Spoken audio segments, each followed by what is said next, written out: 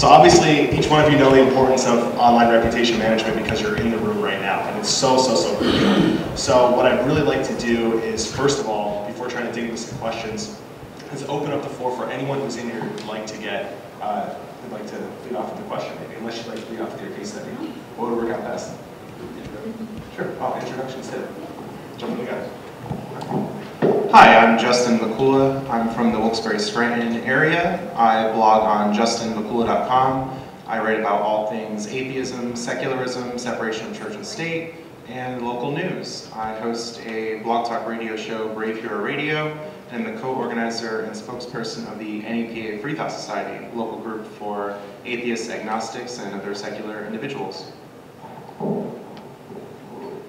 Hi, I'm Lissette Santana. I'm the manager of digital media for PPL Corporation.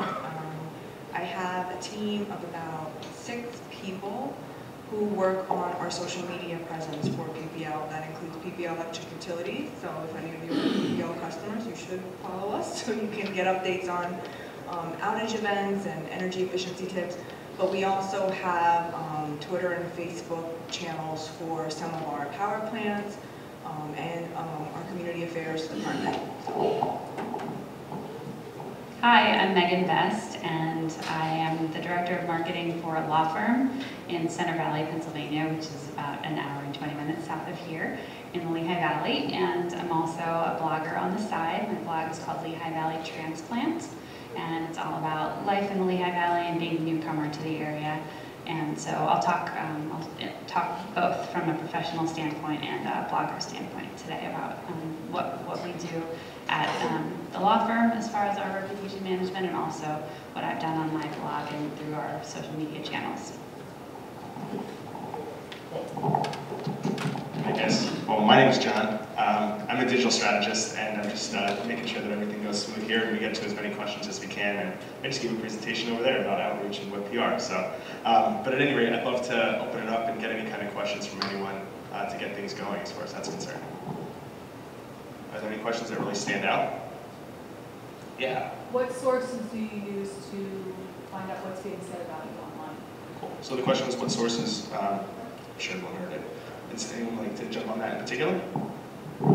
I use a program called TweetDeck, which allows me to use multiple columns on Twitter. I add search terms for myself on there. If people mention my last name, my full name, or other keywords that I would be acquainted with or would be featured on. So I monitor what people are saying about me on TweetDeck, and I also use Google Analytics. So I get, well, not Google Analytics, it's some sort of program on Google that gives me email alerts. Google Alerts, that's it, that's right. Google Alerts, so I get emails if people mention my name, and I also have a recent 24-hour Google search. You can go into Google search and change the filters to items that come up in the past 24 hours. We use Hootsuite to manage our various channels because we have so many. And Hootsuite actually, it's similar to TweetDeck if you guys are familiar with that. And it allows us to kind of have a dashboard where you can see all your different channels at once just to kind of monitor. But what I really like about Hootsuite is that it also provides alerts. So I don't have to be staring at a computer all day to see what people are saying. You get the alerts as they happen. We use Google Alerts. I also use mention.net. I used to use Social Mention, but it stopped working. It's always kind of iffy. You never know when it's really going to work or not. So I go to mention.net. You can put in search terms for your brand, keywords that you want to follow, and it will show you in real time, not just on social media, but the web in general, news sites, even broadcast. If it's online, they'll find it. And it also provides you the sentiment. So that's a great way that, I use that tool daily. That also kind of sends, not real time, you can set it up to do real time, but because I get so many, I set it up so daily emails, and it'll say, you had 18 mentions today on this topic. So that's a really good tool that I've recently just started using, and I really like that.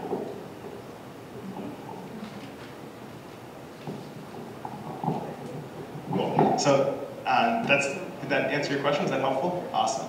It seemed like we started to allude a little bit about what the different channels that you're monitoring. You said social and things like that. Would anyone like to talk a little bit more about some of the other channels to monitor, whether they're discussion boards and things of that nature? where else do you monitor aside from social media?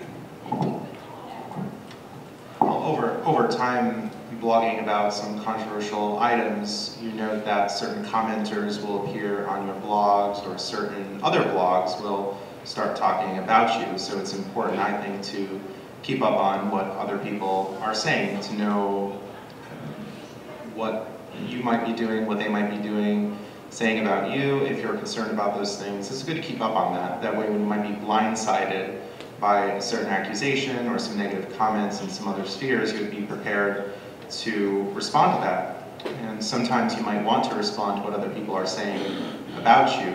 You might want to reference their piece, you might want to write something else not mentioning the individual, deal with the topic, and just be done with it. You can also continue to pursue a certain topic, or pursue what other people might be saying about you, or just completely let it go. So when you use the Google program to find yourself, you use TweetDeck, you have the Google alerts, you know that some people might be saying the same thing about you, or making similar accusations, or saying negative things. I don't really have anything to add. I kind of have the same sentiment. We monitor, and before PPL, as a very risk-averse company, we're very highly regulated, so we're very careful to get involved in social media. What I was tasked with was just monitoring and showing our executives that, hey, this conversation is happening with or without us, so do you want to be a part of it, or do you want to kind of just stand back and let it happen? The fact that we started monitoring, we started seeing what people were saying, and now that we have a voice in that conversation, the tide has really turned. We're able to, I guess I kind of call it like putting pennies in our goodwill bank, because we're able to have conversations with customers and conversations with our stakeholders on a positive note. So then when we have an emergency or a crisis and something's going on, we already have this audience and we've built this goodwill with them, and we can talk to them honestly and transparently without kind of having that backlash. And when we do get the backlash, we'll see that people often come to our defense because we've been there all year long, building that goodwill. So one of the things that kind of came up when you guys were talking a little bit was that letting it go and also that response. I'd really love to hear your thoughts on one, when and how do you decide to let things go versus responding to them? And also, equally important, is there a time, how quickly do you look to respond? I mean, that's more so focus for you from a company standpoint, but I'd love to hear a little bit about both of those parts as well. Start.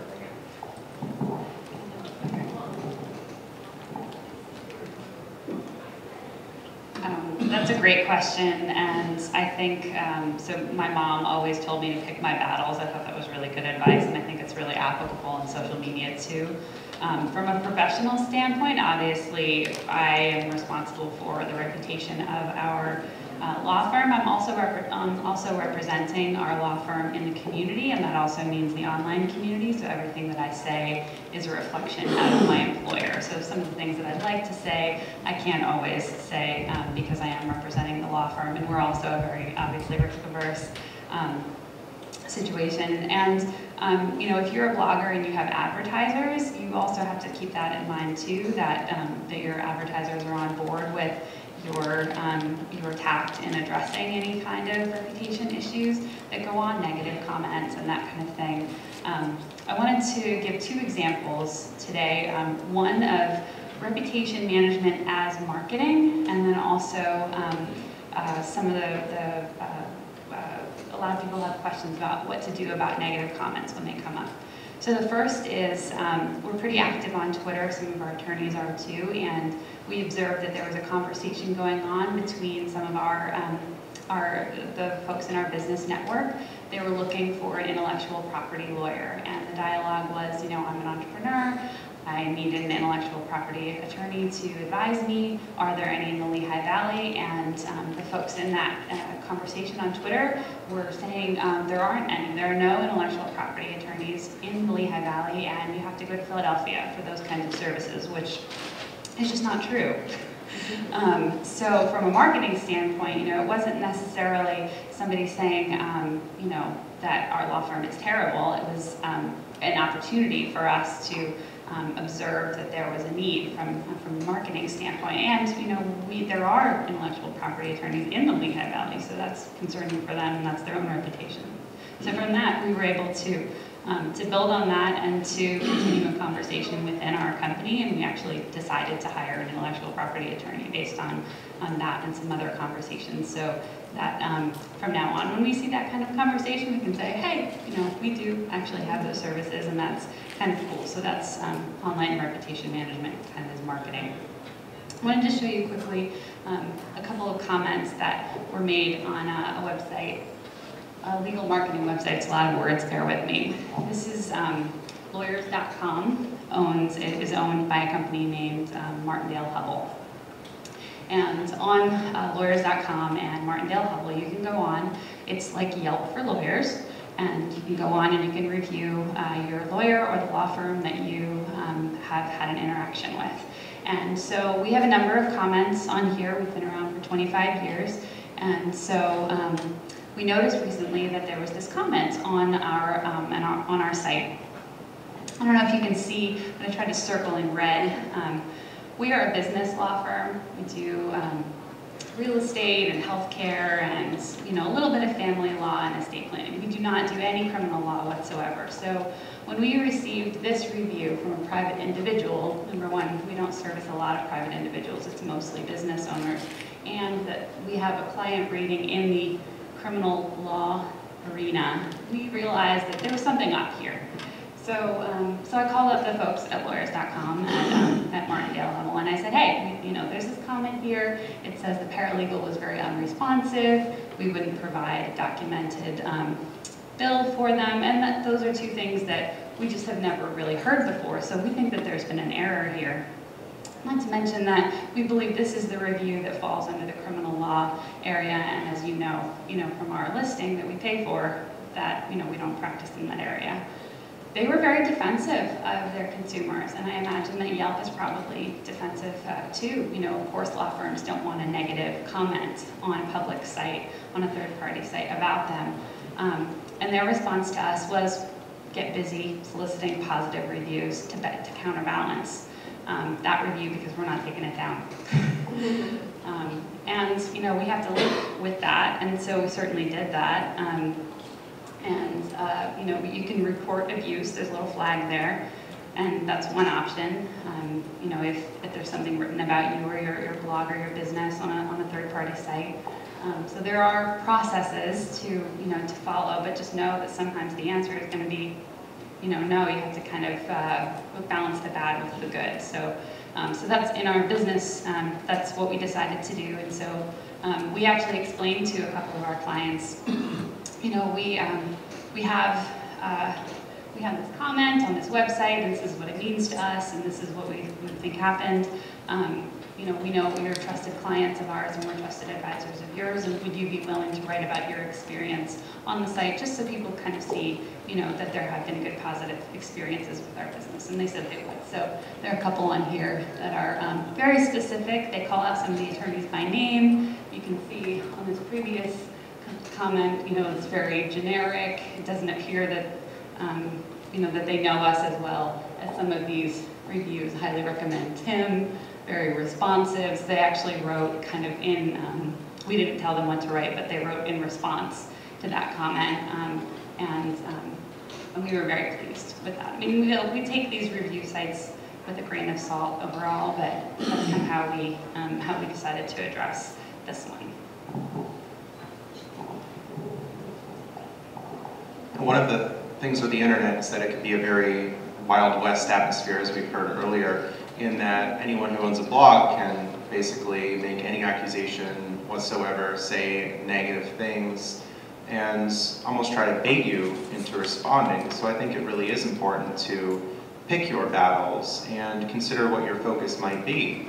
For me, some of my focuses are separation of church and state issues, wanting government to be neutral in matters of religion, and various activism in the area, writing about philosophical topics. And if other issues come up, your blog might not be the best place to engage those topics, because it can really distract from your core message or what your readers are generally used to. So consider before posting what your readers might want to be interested in, whether something is worth pursuing, and it's often good to take some time before posting, before writing anywhere on the internet.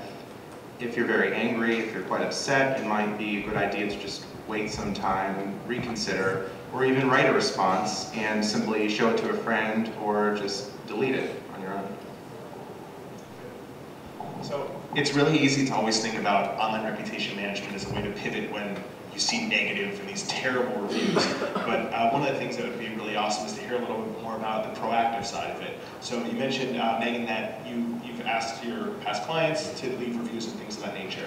How do you go about implementing a process for that? How does that work, and what are the benefits? Thank you. Well, it is a little different because we have a bricks and mortar type of business. So we do know our clients, we know the folks that we're asking to post comments about. So that does help, and that may, how many of you all blog for your business? Just out of curiosity, this is just a couple of you. Okay, so, so I'll kind of tailor my, my response in that way. We did reach out to specific clients and supporters of our blog, people that we know well, and sometimes that is more powerful than, you know, your own personal statements in response to something. So if there's something going on in your blog comment section, maybe some of your readers haven't seen it and you know them, and maybe you send them an email or, you know, a Facebook message and say, hey, would you mind like kind of backing me up on this? And it really does help, I think, when you know, when you have a third party kind of validate your, you know, your standpoint. The one thing you do need to be careful about is posting anonymously or pretending to be someone else on your own blog in the comments section, because those things can be found out, and very savvy web users will, you know, will find you out.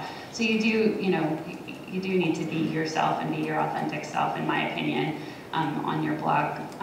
You know, if there's a post that comes onto your blog that you don't agree with or you think is harassing or whatever, I mean, my blog is not a democracy, so I have the right to determine whether that is going to be posted live or be deleted. You know, it really depends on the type of blog that you have, obviously, but in my case, you know, that's just not what I'm about. So, so I can make those decisions. I did want to point out that there is legislation going. There's a case right now in California regarding Yelp, and there is a business that had its employees post fake positive reviews on their Yelp site, and Yelp figured it out based on their IP addresses. And so they're suing them because Yelp wants to maintain its positive, you know, open site with honest reviews. They don't want people, you know, and Amazon has similar issues especially with books. So there is actually a case in the courts right now, and it's very concerning for a lot of businesses who maybe do have negative reviews on their site and can't say much about it. But I would just caution anybody, if you're looking to improve your stats or kind of start a fight and not stand behind it, you definitely do want to be your authentic self and and make sure that you're representing yourself in your statements. I just want to chime in a little bit that not all negative comments are a bad thing. Especially as a utility company, we get a lot of negative comments. We don't delete them, we don't hide them. We've actually had people send us private messages like, you can, stop people from posting on your wall, right? Yeah, we know.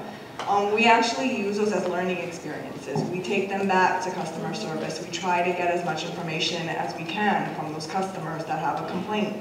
Find out what that issue is, and when we come back and resolve that issue for them, they usually come back to Twitter or Facebook or wherever and post a positive comment. And so people see that, hey, they actually listened, they responded.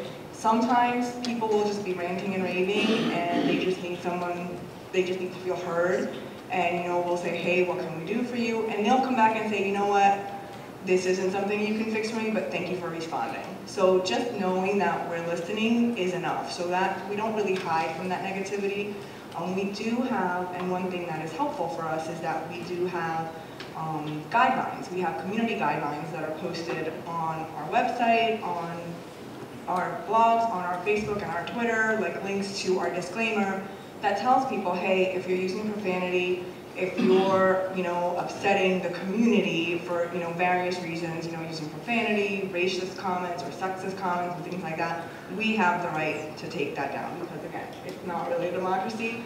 But if it's just a negative post about our business or an experience they had or some customer service interaction, we're not going to run and hide from that. But we do have some parameters in place to protect us. So, if we do feel like, this is getting out of hand, we can take that down. And we've done that in the past. It doesn't happen often, especially on Facebook because your face is attached to your your post. So people tend to not get too crazy on Facebook versus Twitter.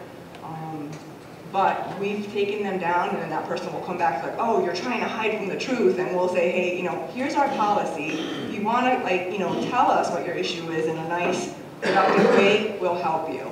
But we're not going to have you, throwing F-bombs on our Facebook page, which is open to the public.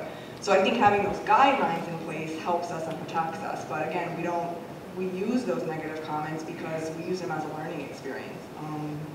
During Hurricane Sandy last year, we were getting a lot of negative feedback about, the restoration times. And so we could feed that back to the storm team and tell them, hey, this is what's going on. This is what people are complaining about. And then they could, kind of redirect their efforts and, put more people on that aspect of storm restoration so that we could make a difference. So we were actually in the storm room so that they knew what was going on social media. So that was really helpful, having those negative comments.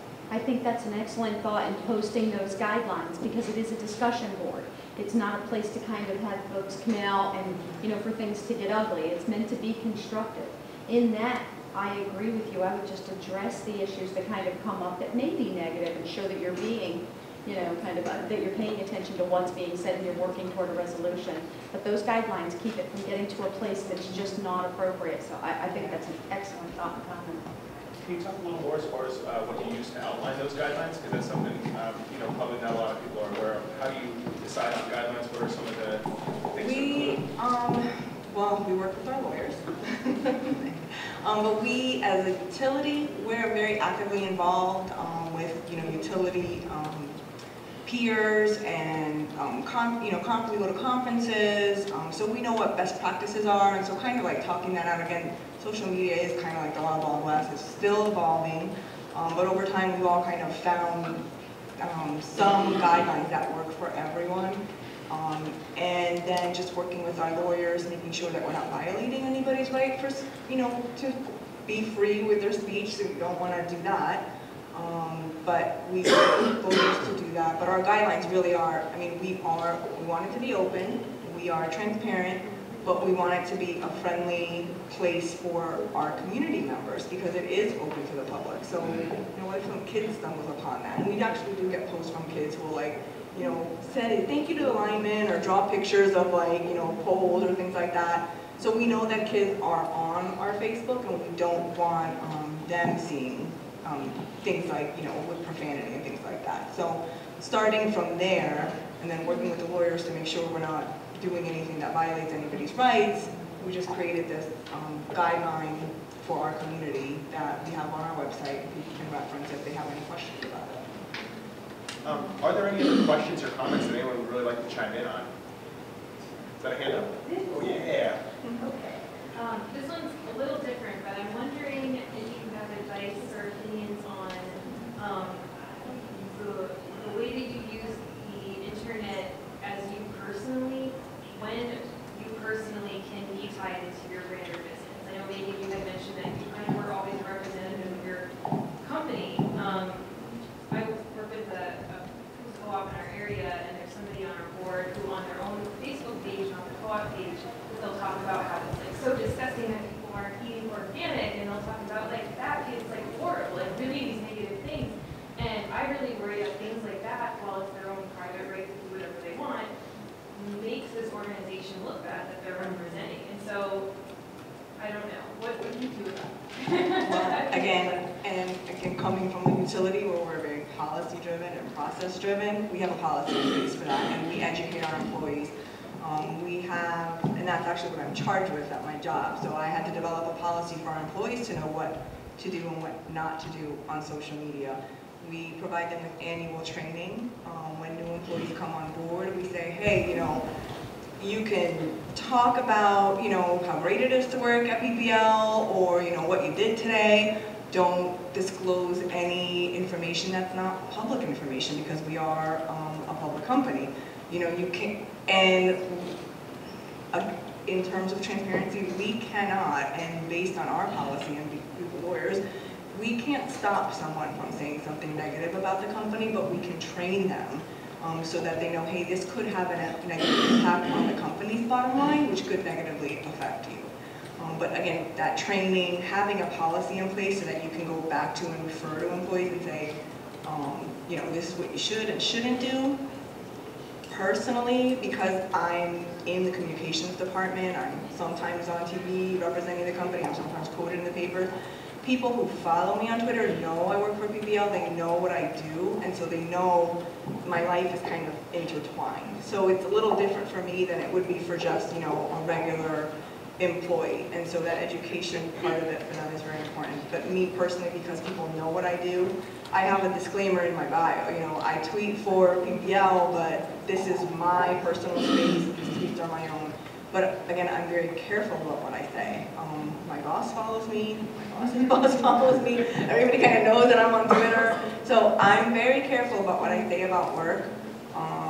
And I guess it helps when you love what you do, because I love my company. So I'm a good cheerleader for my company. So, and if I didn't feel that way, I probably wouldn't say anything. So, but that's like my personal company.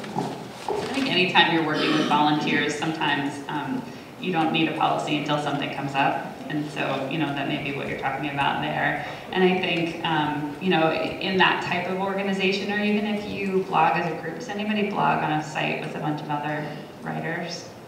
You're out there. Okay, so that, I've done that too, and it can be concerning sometimes when you're part of an organization or a blog where somebody writes something or says something and you're like, that's not my thing, and that could potentially be offensive to you, or maybe just doesn't represent your views, and it is uncomfortable. I think, you do need to have that conversation with one another, or with, the host of the blog that you're posting on, to say, you know what, I'm not comfortable with that blog, or I'm not comfortable with that post, and, what are we gonna do about it? So, if it's really my problem, then I can say, you know what, I'm gonna opt out and I'm not gonna be a part of this site anymore. Or, somebody who's the moderator is gonna have to say to the writer, or to the person who's posting, that's, you may not realize it, but, now that you're part of this organization, you're gonna have to kind of, play by the group's, values and ethics, and that's not really what we're about in founding a co-op together. Does that answer your question? Awesome. Does anyone else have any other questions you'd like to throw in? Or comments for that matter? Cool, I could address it. Sure, go for it. One thing that comes with the internet, I think, is some sort of tendency that people have to get hits. And some people will think that getting hits is the most important thing, and they'll do whatever it takes to get that, whether it be making an unsubstantiated rape allegation against a famous individual, whether it be just mouthing off against certain people, and just totally trashing other people. And it does get a very high amount of hits in many cases. And people will come to the defense of certain individuals, people will argue with them, and it can be blog drama and controversy that goes on for months. It's a big temptation to have these public disagreements and public thrashing of other individuals, when in many cases disagreements can be resolved by going off the list, by sending a person an email, by picking up the phone and having a conversation, or simply just ignoring it. But the temptation is there for many people to have these conversations and make them go public, but it's a very easy way to damage your own reputation. In looking very desperate as a blogger and reporting something that might not really be true, or something that doesn't have evidence to back it up. So I would recommend that people set a really respectful tone on their blog, and if they disagree with someone, to talk about the issue at hand instead of attacking people or making these unrelated allegations to the ideas at hand. One thing we haven't really talked about yet is online trolls. And I know that that's something that, that the two of you have experience with too. Can you see what a troll is? So Oh. So a troll is somebody who anonymously is posting harassing comments or either on your blog or someplace else. Has anybody had any experience with this? Personal experience with trolls on your blog, posting nasty stuff? Is anybody here a troll? You can go. I'll give an example here too, and you all, have personal experiences too. I know Jamie has.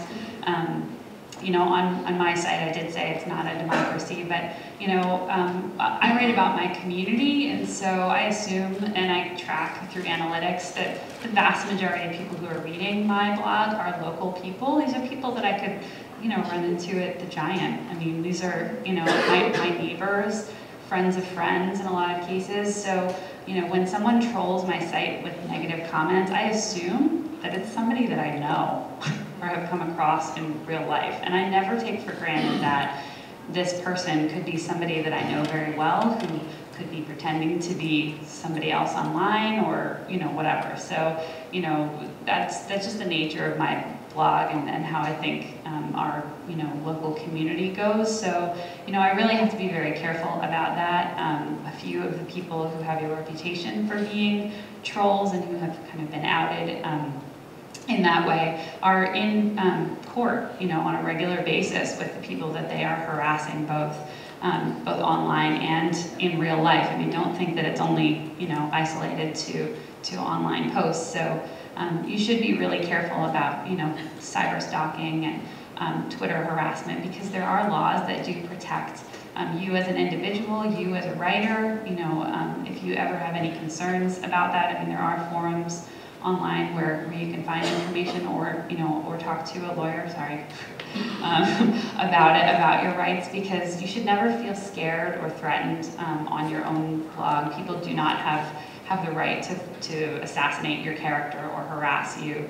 How you decide to address it is a personal decision, but you definitely do have rights. So on my blog,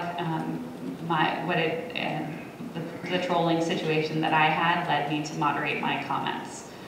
So now my comments aren't posted in real time as they used to be, because to me it's just not worth it. The timeliness of people's comments on my blog is not as important as my online reputation, on the community that I foster on my blog. So I just made that decision, and I've never looked back, and frankly I haven't had trolls since then. So. I think there can be legitimate cases of trolling online, but I also think that there's quite the moral panic surrounding trolling online, that people go way too far. In many cases I've encountered people who said that if you include me in a tweet, it's harassment, you're stalking me, you're cyberbullying me, that if you put my conversations on Storify, that this is harassment. I think it's really ridiculous that if people are going to put content in a public place such as Twitter, such as Facebook, and people talk about it, it's public. People are going to talk about what you write. But some consider that to be harassment, as if they just put all disagreement and all criticism into a little box, that everyone is the same, everyone's a troll. I'd recommend that people not do this, not take those individuals seriously. It's gone really far and really over the edge, to a point where BBC Newsnight did a whole segment on it, and there's this program on Twitter where people put certain people on a list and create an app so that people can block individuals. And what this leads to then is suspending and banning of certain accounts.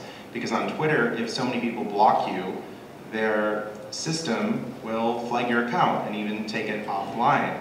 So there's a lot of moral panic. I would think not to take it too seriously, and if there is a legitimate problem, a legitimate threat, get the police involved. But these same people also say, oh, well, the police won't listen to us, no one will take it seriously. That's a very good way not to be taken seriously. Some people don't realize that when they put things publicly that they're held responsible for what they say. And then it's in writing, so they have proof to say that you said it. Like, oh, my account was hacked for this, that, or the other thing. But you know, like, you don't have freedom of speech, because then you're subject to the world of public opinion. okay? And that's actually a harsher truth than having to maybe fight some backlash that you might have experienced. Like, if you're like, okay, I have a bad review, this person says we're horrible people. I mean, to then, like you said, picking your battles, if you say, and then you, like, see, then I would want to be like, well, why do you think I'm a horrible person? But then people don't, they forget that they are responsible and everybody knows who you are. Because these are such personal accounts, you have the right to say what you want, but your public opinion is more important than just what your personal thoughts are. And sometimes it's really not worth engaging with the negative criticism because some people on the internet really don't behave very rationally, and their respect is very low in many circles, as it seems to be, at least from what I've encountered, a group of people who continue the same tactics of everyone who disagrees with me hates women, they're racist, they're homophobic, they're this and that. When someone so as much said boo, or someone said, for instance, well, here are precautions that you can take to not be assaulted, and maybe you could take a self-defense class, and people get really upset about these suggestions. And it's very absurd on the internet sometimes that I can only laugh about the nonsense that goes on. But I've disengaged largely with many of these people as I figured they're just not worth my time and they've lost their reputation. So as they speak, they lose credibility and they continue to do so. I just have a question regarding the way that you deal with some of your online followers, because you are in such a black and white area of the internet. You know, you have the very religious people and then you have secular people. Can you go into it how you know, deal with these differing opinions in a respectable way, but still try to prove your point?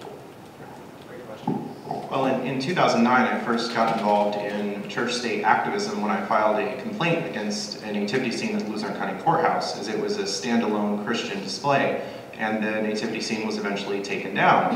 And it was around Christmas time. My Facebook page lit up like a Christmas tree with all sorts of notifications, messages, emails were coming in, and the public got pretty nasty, where people were saying that I should be expelled from school. People went so far to contact the school and try to make that happen. There were some individuals who sent threats that said if I went to their dorm room, they would punch me in the face and F me up for Jesus. This happened. So I just simply put these emails out and made it known to the public that this is what's going on and this is unfair. So I wasn't maybe the best of it at the time, but today I frame issues differently and say, well, here's my explanation for doing these things. It's not an attack on religious people and assault on religion. I explain the position and say that I stand for separation of church and state. I think that religion should be a personal decision and the government should not get involved with it. And over the years, with taking a more respectful approach to religious believers, that people have been really cool about that, where they would say, well, I disagree with you on issue A or B, but I agree with you here. I've even met with local pastors, had discussions, had debates, and it was very friendly. So I think it's important to be respectful with people when you're sharing controversial opinions. If you're not going to do that, then it's just going to be antagonistic, and people are going to fight back very vociferously. But in some cases, you really can't control what is being said about you because, again, not all people will act very rationally, and some people will be very nasty. So perhaps you can let some of those things go. But if you set a respectful tone on your blog, on your Facebook, on your Twitter, and other areas, then you probably have more success with public outreach, people actually listening to you and making friendships rather than having adversarial relationships. That was such a good question and a great response. I think we've talked a lot about managing our own online reputations. We talked about managing that proactively, about responding to it, but also keep in mind too that what you write on your blog, whether it's about a restaurant or about a product, it is contributing to someone else's online reputation. So if it's a small business owner and you didn't like their restaurant and you put it out there to the universe, you've got to really own that and know that you may have to back that up, that somebody may call you out on it and say, hey, this is a small business, they're trying to do what they can, or hey, I really like that sneaker, or I really like that band, and you bash them. I mean, you need to keep in mind that everything that you are creating uniquely, it contributes to your own online reputation, how people perceive you, and also if you're writing about others, about their reputation. So just be